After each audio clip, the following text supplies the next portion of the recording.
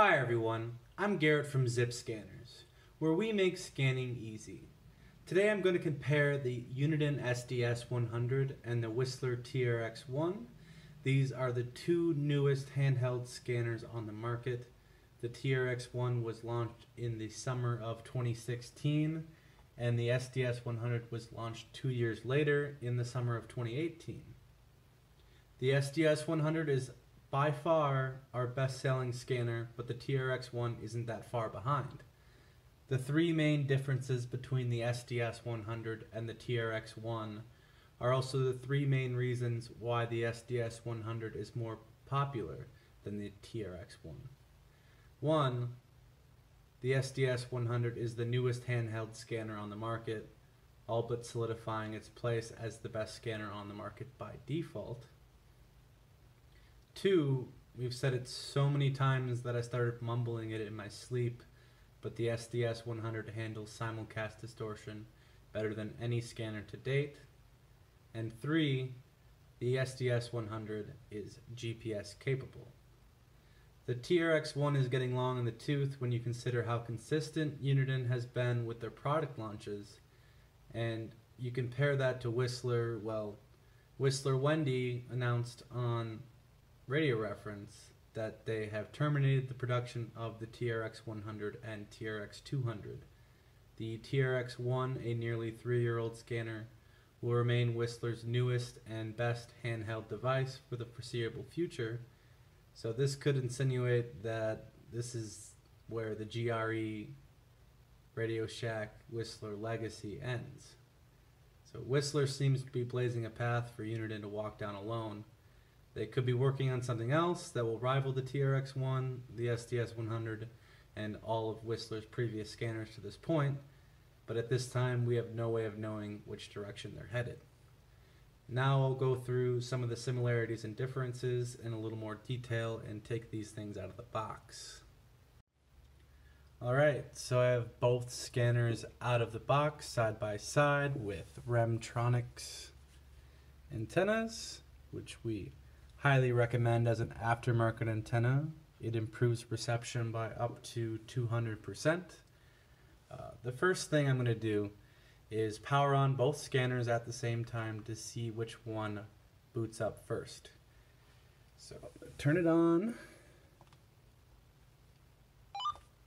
So the Whistler starts a little bit quicker there, goes through the screen, but slows down there. So something to consider: in the first startup stages of the SDS100, you have to enter your time zone, the date, and the time. So they're relatively the same in speed. I know these aren't iPhones and Androids, but it's something to compare. So a few things about these scanners.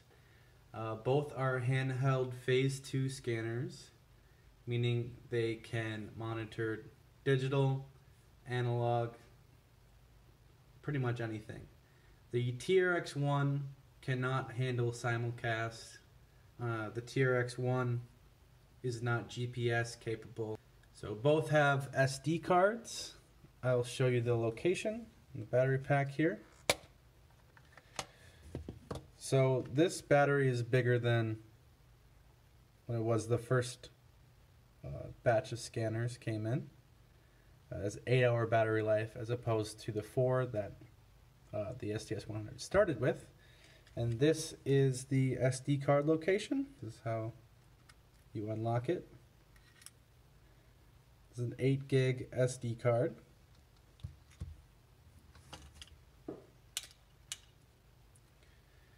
And be careful with this clasp here, it's very delicate. I haven't broken any yet. It's a miracle that I haven't. But it's an interesting location. It could get damaged, and I don't know. I don't think I like the location of the SD card. It could become corrupted or broken. Personally, don't really like the bulk in the back for the big battery. I wish they had modified the smaller battery to have a better battery life, but this is what it looks like now. And those are the cards we've been dealt. And the TRX-1 takes 4 AA batteries. These are the batteries that we sell. They're lupa cell rechargeable batteries. We also recommend buying 2 sets and the external battery charger, which I'll show you in just a second. There it is. So it just plugs into your wall. The prongs come out. And the SD card location is right here. I just use this to pop it out, which I believe is a really cool SD card location. I know it's a small feature, but it is one. And this one comes with a 4 GB SD card. If you receive programming from us, we send out 8 GB SD cards, and that's if you don't order the scanner itself, just programming for the Whistler TRX-1. So both have approximately an 8-hour battery life. It really depends with the TRX-1 if you have the external battery charger. The device itself is not powerful enough to charge the batteries in the unit just by USB like the SDS100 is. But with the SDS100, we offer the external battery charger, which also comes with an extra battery. So occasionally I'll have someone who orders the external battery charger and an extra battery, and I'll let them know that you probably don't need 3 battery packs. So both have free programming software, Sentinel for the SDS100 and EasyScan for the TRX-1. Both are relatively easy to use. I think that Sentinel is much easier to use than EasyScan. Some things can be corrupted within EasyScan and they're kind of hard to correct. So both have lit keyboards right here. With the TRX-1, you have to adjust the volume and display settings in order for the light to stay on. Otherwise, it just turns on with every key press. It's kind of the same way with the SDS100. So if you leave it idle for a while, the SDS100 will shut off. The screen will, at least, until you press a key. The Whistler, just the backlight turns off. You're still able to see the text in black. The display's a little bit different. This is more pixelated. This you can customize to any color.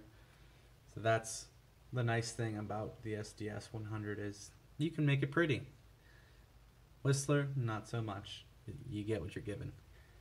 So both have zip code features. On the SDS100, it will say zip services at the bottom.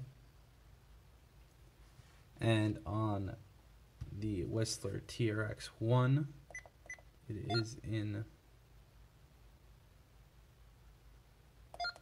the menu. It is on set location. Hit select by city, by county, by zip code. You go by zip code right there. Same as the SDS100. There's just not a specific key for it. It's within the menu. But there are a couple other options there too. By city. Type it in, obviously.